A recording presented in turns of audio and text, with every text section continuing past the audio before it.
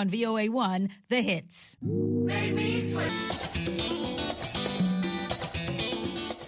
Welcome to Learning English, a daily 30-minute program from the Voice of America. I'm Ashley Thompson. And I'm Dan Novak. This program is designed for English learners, so we speak a little slower, and we use words and phrases especially written for people learning English.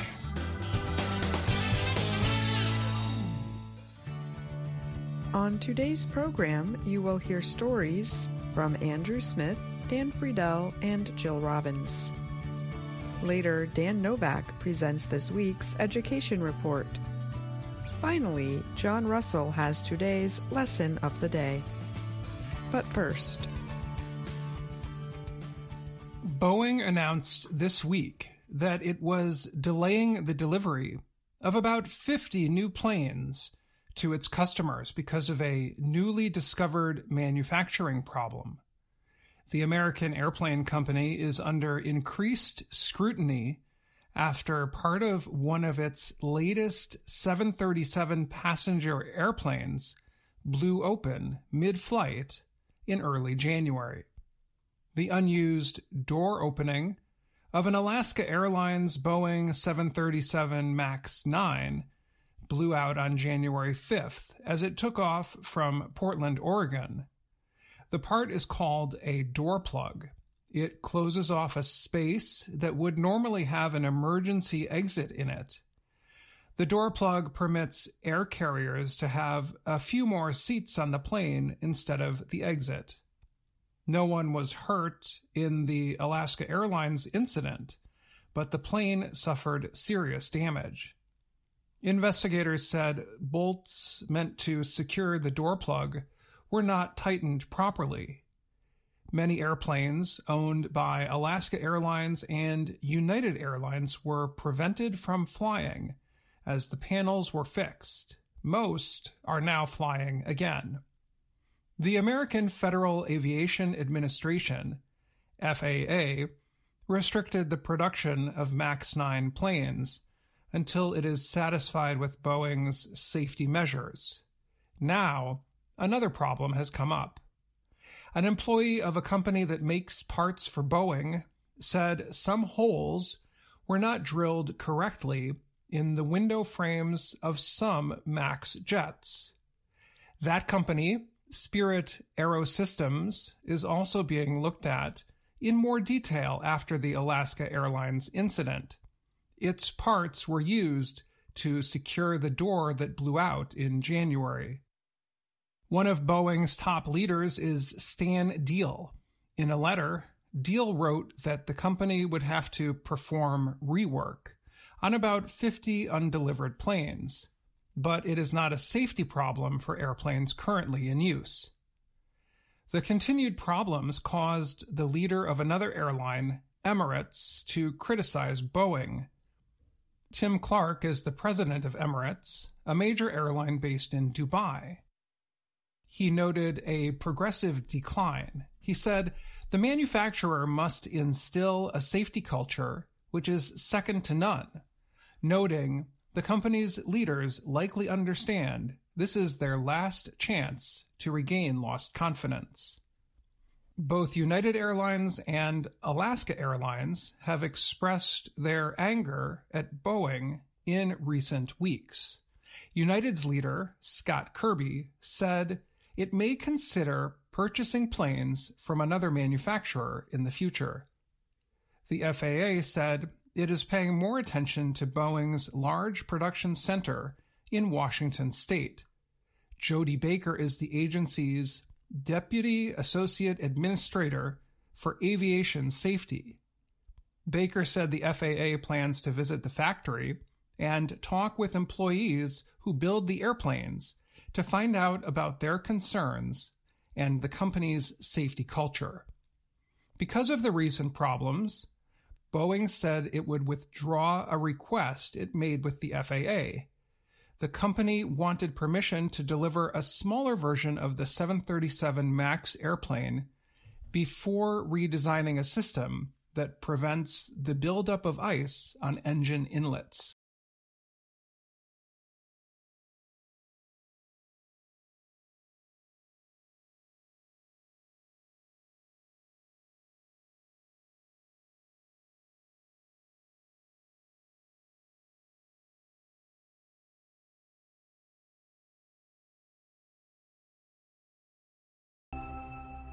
King Charles's cancer was caught early, British Prime Minister Rishi Sunak said Tuesday.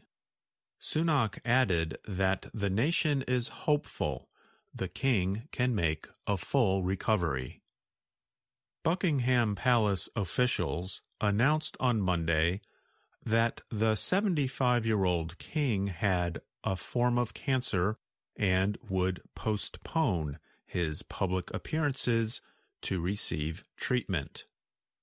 The palace added that Charles was wholly positive and looking forward to returning to public work as soon as possible.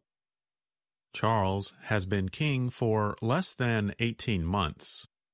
He became king following the death of his mother, Queen Elizabeth.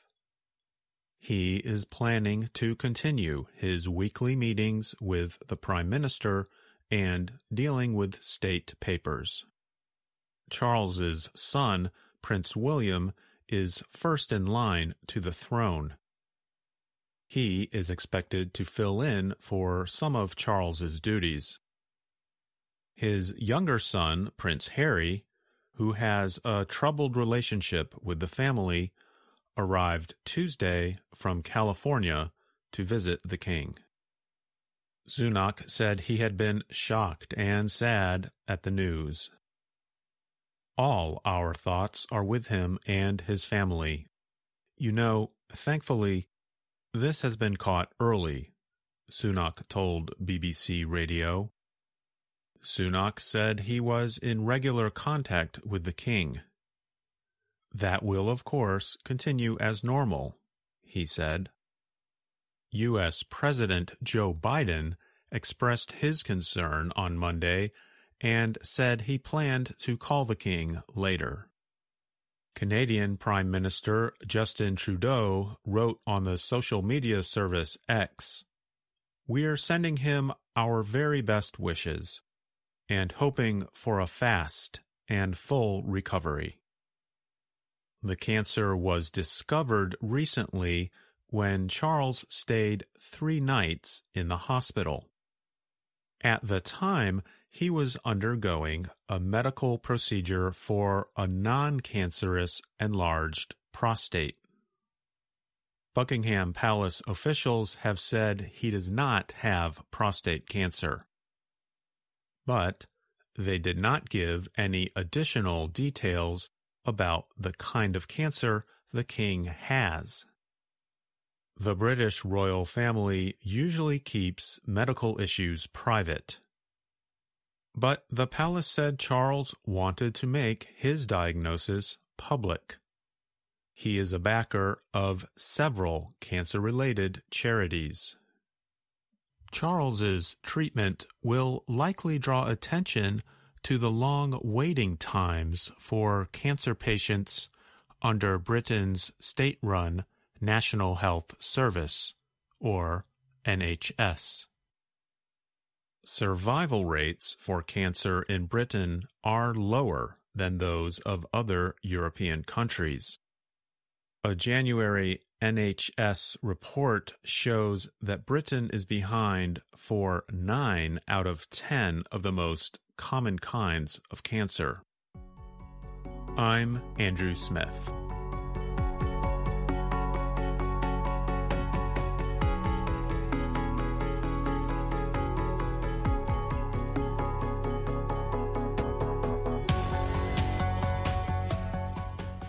Inside a recording room at Queen Mary University of London, several researchers are working with new artificial intelligence, or AI, tools. Their aim is to develop what they call the new virtual worlds of music. Andrea Martinelli and Max Graf are among more than 30 doctoral students working with Matteo Barté, a senior lecturer in digital media. They are exploring the possibilities of computational creativity and generative AI. Generative AI is a term that describes technology tools designed to operate at human levels. Together, the researchers have set up a futuristic studio where music meets cutting-edge technology. Graf showed off a virtual instrument to reporters with the Reuters news agency. Graf calls the instrument Nets. Nets is played through an augmented reality headset. Augmented reality equipment combines the real world with computer-created content. The device Graf uses follows body movements to create musical sounds like notes and chords. Martinelli played a hitar, a guitar with AI sensors added to it. The sensors can read his movements to create percussive or drum-like sounds. These sounds cannot be made with a normal guitar. AI can be found in music making dating back to the 1950s. But recent progress in generative AI has led to divided opinions on the technology. Generative AI grew in popularity last year thanks to the ChatGPT language system. Generative AI can create new sounds, words for music, or entire songs on its own. But artists usually use simpler AI to add to their sound. British musician Youngblood said he believes AI can help his music go to another direction. Other musicians worry that the technology could go too far. Amy Love plays in the English rock group Nova Twins. She said she is not in favor of music that includes artificially generated voices of actual artists. She said she feels the same way about using dead artists' voices in songs. In November, the Beatles released the song Now and Then. It is considered the group's last song and includes the voice of Beatles musician John Lennon, who died in 1980. Lennon's voice sounds were taken from an old recording and recreated with AI. New York City-based entertainment company Warner Music said in November it was partnering with the estate of the late French singer Edith Piaf to recreate her voice using AI. Many experts say AI raises legal and ethical concerns. But guidelines on generative AI are still only in their early stage. Barthe said, "I think AI can have its place in the music production chain." But he added that is only possible if the technology is guided in the right way and if there are rules in place to make sure that musicians keep some amount of control. I'm Jill Robbins.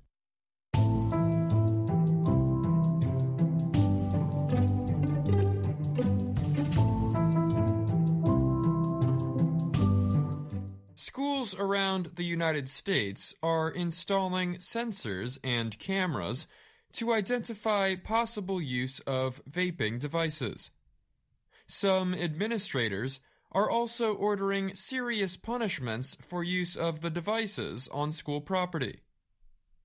Alia Iglesias faced such punishment in her last year of high school in Texas. In February of 2023, school administrators caught her vaping in a bathroom. Suddenly, so much of her high school experience was under threat. Her student council presidency, her position as debate team captain, and her planned attendance at the graduation ceremony in May. She even faced possible loss of her college scholarships as a result of violating the vaping rules. She was sent to the district's alternative school for 30 days and was told she could have faced criminal charges. School observation equipment was used to catch Iglesias vaping. Many schools have installed the equipment without informing students. Students found vaping can also be charged with a misdemeanor and fined up to $100. Students found with vapes containing THC, the chemical that makes marijuana users feel high, can be arrested on felony charges. At least 90 students in the Tyler school system where Iglesias was a student have faced misdemeanor or felony charges. School systems around the U.S. have invested millions of dollars in the observation or surveillance technology. Administrators have used federal COVID-19 emergency relief money to buy the equipment. Marketing materials have noted the sensors, at a cost of over $1,000 each, check air quality to help fight the virus. Vapes are a major problem at many middle and high schools. The devices release vapor containing the highly addictive chemical nicotine.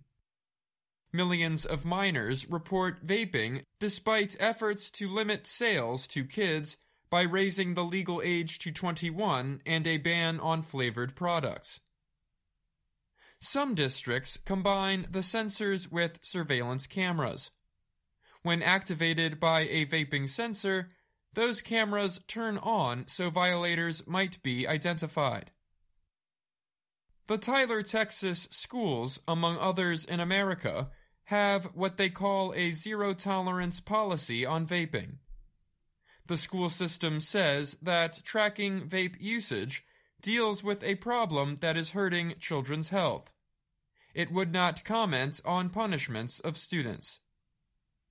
A leading provider, Halo Smart Sensors, sells 90% to 95% of its sensors to schools. The sensors do not have cameras or record audio, but can detect increases in noise in a school bathroom and inform school officials of that immediately, said Rick Cadiz. He is Vice President of Sales and Marketing for IP Video, the maker of Halo sensors. The sensors are marketed mainly for detecting vape smoke or THC, but they also can detect sounds like gunshots or words that are signs of possible bullying. During the pandemic, Halo noted on its website that indoor air quality observation was an approved use for federal COVID relief money. Schools now can use some of the almost $440 million vape maker Juul is paying to settle a legal action against it. The claim accused Juul of marketing its products to youth, Cadiz said. All it's doing is alerting that something's going on, he said. You need someone to physically investigate the alert that comes out. At the Coppell Independent School District in Texas, sensors are part of a vaping prevention plan that includes educational videos and a tip line. Students can receive $50 for reporting on violators. Jennifer Valines, the district's Director of Student and Staff Services, said students were turning each other in right and left. Students can be sent to an alternative school or serve in-school suspensions, but are not expelled for vaping, she said. Iglesias's punishment included having to step down as student council president and debate captain and leaving the National Honor Society. At the alternative school where she spent a month, students do their studies without attending classes. Iglesias was still able to attend her final school dance and graduation ceremony. Her college scholarship was not withdrawn either. She now attends Tyler Junior College. For her, the punishments for vaping go too far. The people that make these policies and implement these things sit in a room and do not walk the campuses or see the results, Iglesias said. I'm Dan Novak.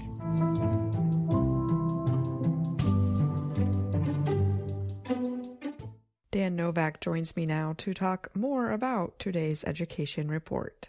Hi, Dan. Welcome. Hi, Ashley. There is an important phrase in the story that I was hoping you could define. Zero tolerance. What does this mean? Sure. You often hear the term zero tolerance in relation to some sort of bad behavior at school that is considered unacceptable. It basically means that the behavior is strictly enforced. Zero tolerance usually means that if a student is caught doing that thing just one time, they're in trouble. They don't get another chance. Schools may have zero tolerance policies for things like bringing weapons or illegal drugs to school. So schools have zero tolerance policies for other things. Why is a zero-tolerance policy for vaping any different? Well, vaping contains nicotine, which we all know is very addictive. The government has also started cracking down on vaping companies marketing their products to teens. So some schools are harshly punishing their students for doing something that is both highly addictive and being illegally marketed to them. Whether that's fair, I leave up to our audience. And schools are using unusual methods for catching students vaping. Yes, and I don't mean to say that vaping isn't a problem in schools. It definitely is. Some students have reported being unable to use the bathroom because of the amounts of vape smoke. So schools have installed sensors that can identify whether someone is vaping. The sensors appear to be quite effective, but of course this raises all kinds of privacy concerns. In many cases, the students aren't aware that they're being watched by these sensors. Well, thanks for answering those questions, and thank you for today's report, Dan. You're welcome, Ashley. VOA Learning English has launched a new program for children. It is called Let's Learn English with Anna. The new course aims to teach children American English through asking and answering questions and experiencing fun situations. For more information, visit our website, learningenglish.voanews.com. In this next report, Dan Friedel tells us about an honor presented by the National Garden Bureau, NGB. We learn that the organization named 2024 the Year of the African Violet. The African violet is a plant that came to the U.S. from Tanzania well over 100 years ago. Pay careful attention to the word genus. We will talk more about it after the report. The African violet, a plant from Tanzania that came to the U.S. in the late 1800s, received a special honor from the National Garden Bureau, NGB. The organization named 2024 the Year of the African Violet. Other plants, flowers, and vegetables for 2024 include squash, angelonia, lily, buddleia, and hosta. Past years honored amaryllis, orchids, and broccoli. Jessica Damiano is the garden writer for the Associated Press news service. She recently wrote about the African violet. Damiano said the violet has been one of the most popular houseplants in the U.S. since it arrived. She said the plant, however, is not a violet. It only has the name because of its colorful purple and white leaves. In fact, she noted, they're related to the St. Paulia genus. They are named for German Walter von St. Paul. The popularity of the plant is one reason why the NGB chose the violet as the houseplant of the year, said Diane M. Blazek, the organization's director. She said the plant's name has appeared over 300,000 times on social media. Beyond popularity, Blazek noted, the violets are easy to grow, and people who breed flowers are working on creating new varieties. Blazek said they are coming through the pipeline. Blazek said people once thought of the violets as grandma's plants, or that they were no longer popular, but she said the violet has not gone out of favor at all. The NGB started in 1920. The group aimed to give reliable gardening information to Americans, many of whom had only recently started growing plants at home. The founder was James Burdett. He helped develop the idea of victory gardens. The gardens started during World War I as a way for Americans to grow some of their own food. Today, the NGB continues the work started by Burdett. It recommends plants, flowers, and vegetables each year. Many people like the African violet because it is easy to grow. It does not need direct sunlight. It does not need too much water and does not need a lot of fertilizer. However, it must receive special care to do extremely well. Blazek said, "The plants like moisture in the air, so if you live in a very dry place, they might not do well. If you bring them inside during winter," Damiano suggests, "you should run a device that adds moisture to the air, a humidifier, before you take them back outside. They need warmth, but do not do well in high heat. Be sure to consider your climate before planting them." In spring and summer, Damiano said, if the plants are indoors, place them near a window that faces north or east. That way they do not get too much sun. In the winter, the plants may be placed closer to windows because the sun is not too strong at that time for people who live in mid-northern climates. Feed the plants only every 2 to 3 months. Be sure to use a fertilizer for African violets. And do not worry about their roots getting crowded by other plants. They like cozy pots. With good care, the violets may show their colors all year. I'm Dan Friedel. Before the report, we asked you to pay careful attention to the word genus. Can you remember when you heard it? You heard the term in reported statements from Jessica Damiano. Let's listen again. She said the plant, however, is not a violet. It only has the name because of its colorful purple and white leaves. In fact, she noted, they're related to the St. Paulia genus. We spell genus like this: G-E-N-U-S.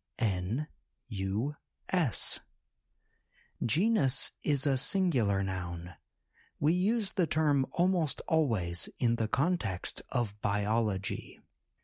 A genus is a group of related animals or plants that includes several or many different species. In other words, a genus is a group of plants or animals that is bigger than a species. So, for example, Britannica Dictionary suggests that there are 6 species of flowering plants in the St. Paulia genus. If genus is a singular noun, how might we make it plural? The answer is this: genera. So, you could discuss 1 genus or 2 genera. Genus, and its plural form, genera, are not very common terms outside of discussions about biology. These terms are useful to recognize, but you probably do not need to worry too much about producing the terms unless you have a special interest in biology. And that's the lesson of the day. I'm John Russell. And that's our program for today. Join us again tomorrow to keep learning English through stories from around the world. I'm Ashley Thompson. And I'm Dan Novak.